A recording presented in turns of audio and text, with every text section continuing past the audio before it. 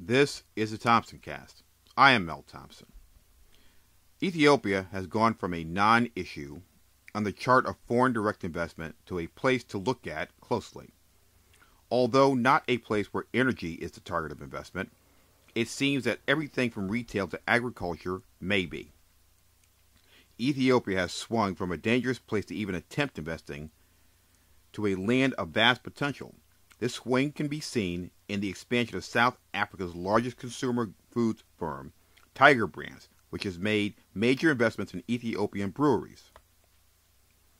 Another major infusion of foreign cash has come from Schultz Global Investments, which announced recently that the very first private equity fund dedicated to Ethiopia has been developed by their firm. That fund has $100 million to invest, no small token amount, and it is for this reason that Ethiopia is now becoming a place to look closely at.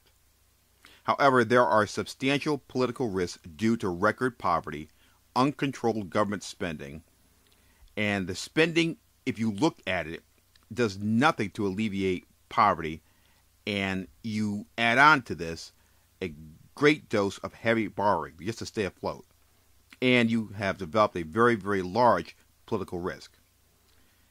There are issues that stem from these issues that will lead directly to corruption and civil unrest. As to the issue of corruption, as usual, it will be at the market entry level, and thus will raise the cost of doing business. Paying a bribe is not the obvious result of this corruption. The cost of honestly paying for goods and services have a built-in component in Ethiopia. In other words, someone else is using what you honestly paid them to make your chosen investment come to fruition.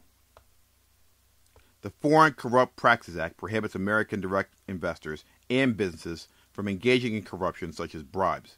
But if there is an unspoken deal between bureaucrats and those who you hire on the ground, there is a good chance that you will never know that what you paid has, in fact, had what I call a built-in cost of bribery adjustment.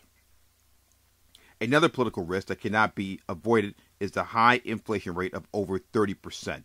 The currency has seen multiple devaluations, and this, coupled with little or no access to credit, creates a ready-made situation for black markets and off-the-radar deals that further increase the political risk of hampered access.